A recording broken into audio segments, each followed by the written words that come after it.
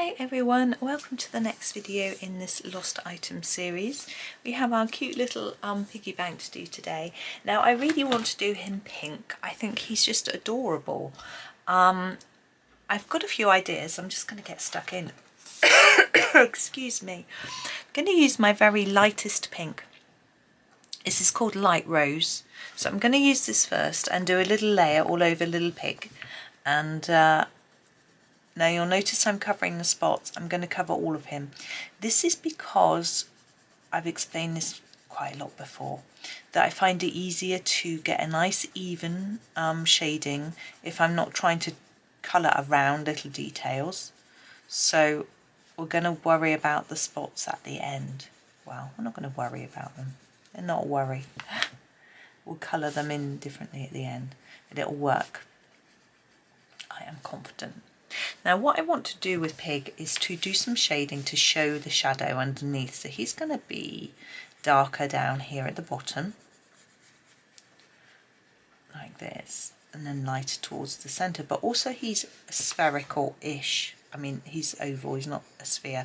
I don't know the word, but hopefully you know what I mean. So if we make him darker on these edges, and then leave a lighter centre, that will also help to give the impression that he's a bit rounded. I don't know why I think he, could be a she.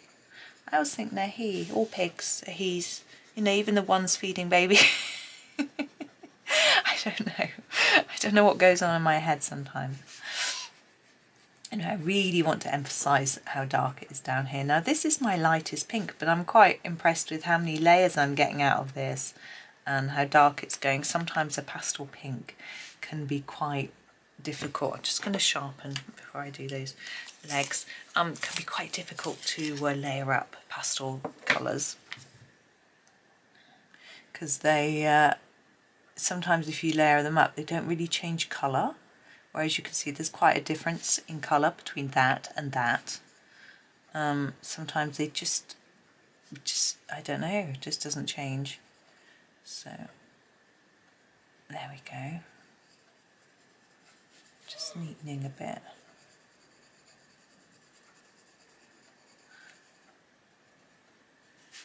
Now that nose, a little bit under here I'm thinking. And there.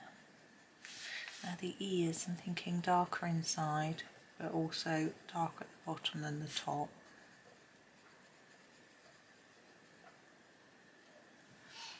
Okay, that doesn't look as neat as I'm hoping.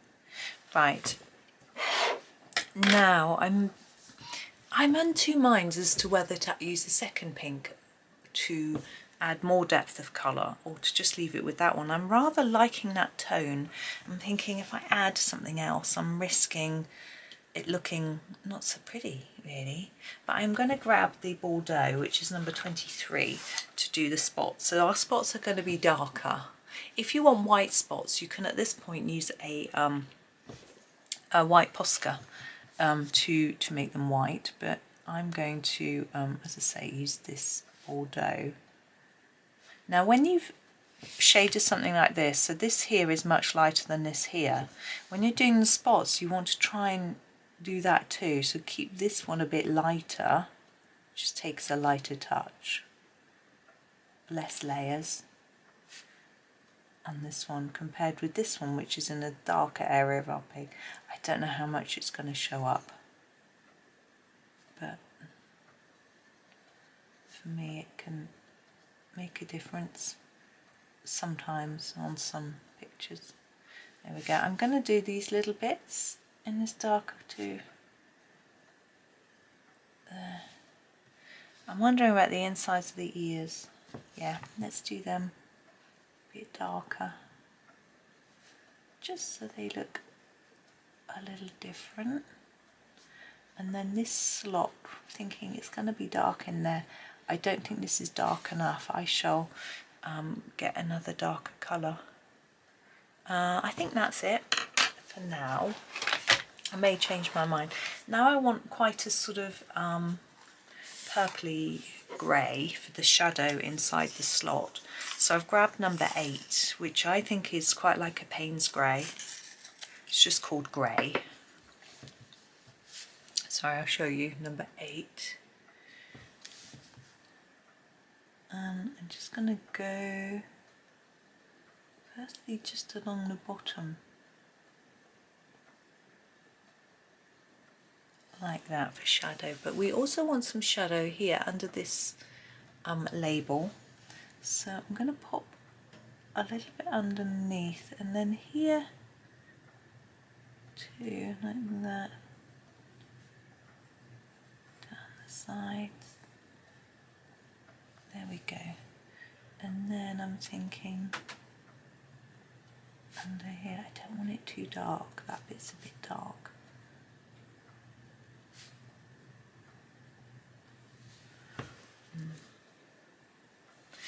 I'm thinking here maybe? Yeah, I think I'm going to leave it there, I'll spoil it. We have these coins, now I had the choice, silver or gold. We have done a bit of each on this page so far. Maybe we should do both. So do 2 silver, 2 gold, that would be more fun and give you a choice really. Oh, that's the wrong pencil. Hold on, wrong brand. Right, number 9 is our black. Okay, and we're going to start with black on all of them, I think. So a little bit on each end of each coin. I'm not going to put it on the top, because I think the top would be slightly lighter. So we're going to leave that there. That's it.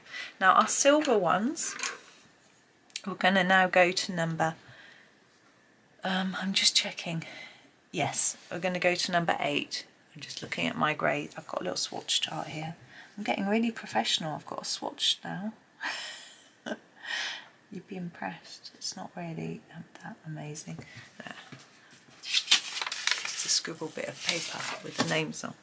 So that's our one grey. The silver would do this one silver as well. So what you want to try to do is to fade that colour slightly as you come in towards the middle of the coin. And I'm going to put the tiniest bit on the top as well, like that. And then I think I used 83. Now 83 is the dove grey. It's got a very slight blue hint to it, which I think will work very well for our silver. For silvers you want cool bluey greys rather than warm browny greys. And then leave some white for shine and a bit on the top.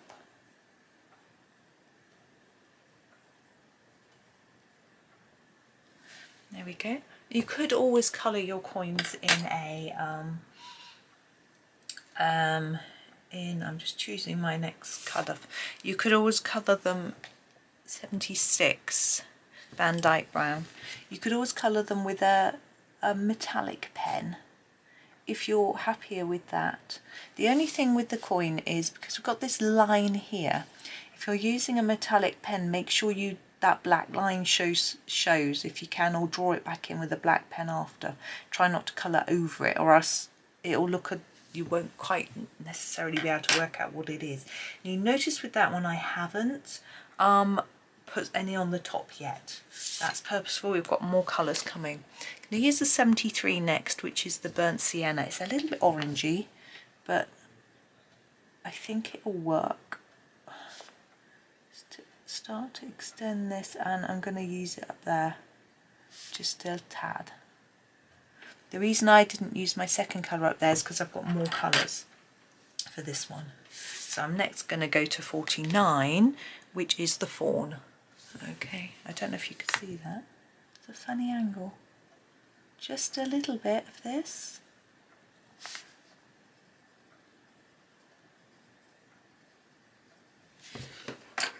Okay, now we want 16, which is the golden ochre.